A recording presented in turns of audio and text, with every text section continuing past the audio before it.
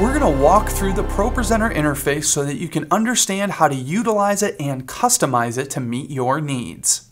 The first part of the interface that you'll probably see is the ProPresenter Information Center with helpful links and information. I'm going to close that out to get to the rest of our interface, but if you ever need to get back to it, we can always click on the Pro logo to show the Information Center. Now I'm going to click on a slide, and this is going to show on our output, but you also see that we have a preview of our output, and it shows exactly what's on our output at any time so you can click with confidence. But not only can you have a preview of what your output is, you can also have a preview of your stage display. So if you've enabled stage display, you can click on this option to toggle stage display preview, and now we can see a preview of exactly what's on our stage display at any time. And we can also switch back and we'll see exactly what our slides are, so as we click we see exactly what's on our output. Now I'm going to click on a video and it's going to start to play back, and below our preview you'll notice we have playback control, so I can pause this video, I can fast forward, I have time indication on how much is remaining in the video. This preview area is also resizable, so I can scale this up and move these bars over and it will scale up my preview area and make it larger, or I can scale it back down to make it a little bit smaller. Now below our preview area we have our library, which contains all of the documents that we can use inside playlists. And we can easily search to find different documents, and we have some settings that we can set for our library. So we can filter our entire library to show all documents or different types of documents. We can also say, do we want to show detailed rows? And we can include song select results right in our search of our library. Now below our library is our playlist area, which contains all of our different playlists with all of the items that we need for that event or service. Now if we want to create any new documents or new playlists, we can hit the add icon here, and this will allow us to create new documents, new playlists, new group folders, new Planning Center Online playlists, and new headers inside of our different playlists. We also have an option to go to a playlist-only view, which helps simplify the interface and remove distractions so we only see the current playlist we're using, which is really helpful when you have volunteers running ProPresenter. Now let's move over to our document. So we can actually view our document here, and to navigate the document we can click on any slide we'd like. We can use the space bar to go to our next slide, or we can use the left and right arrow keys to switch between slides. The up and down arrow keys will switch you between items in your playlist. At the top of each document, we'll see some different information here. So first we have our information icon that shows us all the different information about this song. We can add chord charts, we can change what category this is in, so we'll switch this to a song, and we can even add notes in for this song. Then over here you'll see a few different options. The first one that we'll look at is a transition option, where we can set a transition for just this document or this song. Next to that we have a timeline option where we can automate the playback of our slides.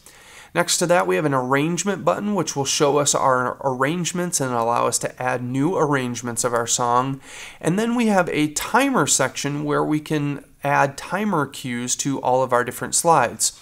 So if this was maybe a slideshow of images and we wanted each one to play after 1 second, we could click the 1 second icon and it's going to add a 1 second timer to every single slide, and they will automatically go to the next one. If we want to remove them all, we can just hit remove all. Now right now we can only see one document in this view, but if we head back over to our playlist and click on the contiguous button, this is going to show us every item inside of our playlist. And we can alter how we view this with some options down here.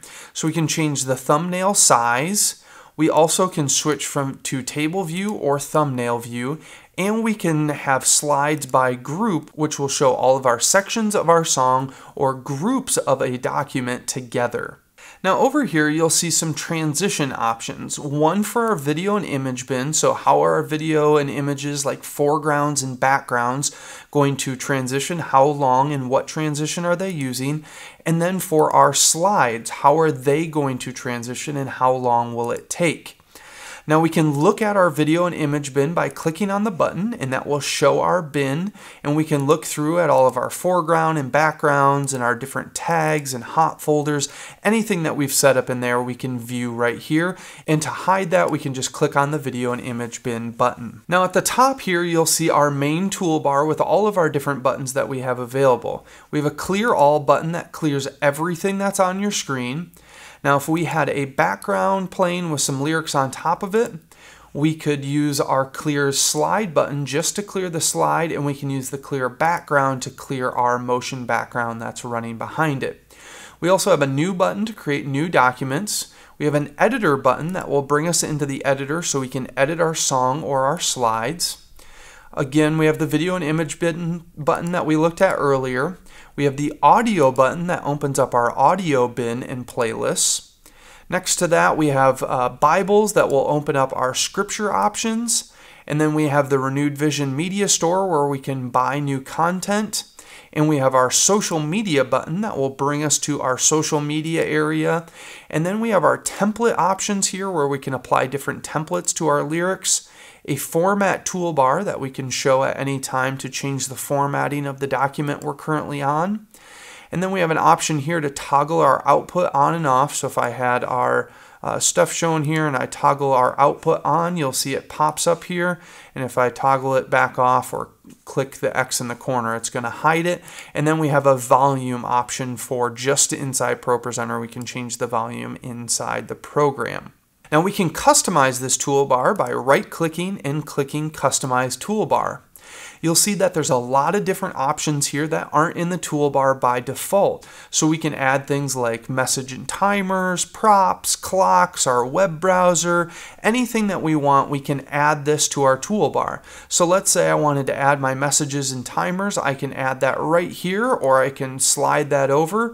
Or maybe I want to move my editor button over, I can slide that wherever I want, so I can customize the interface to be exactly the way that I want it. I also have an option down here to change the look of it. So do I want it to be icons and text, icons only, text only, or we can go back to our original of icon and text.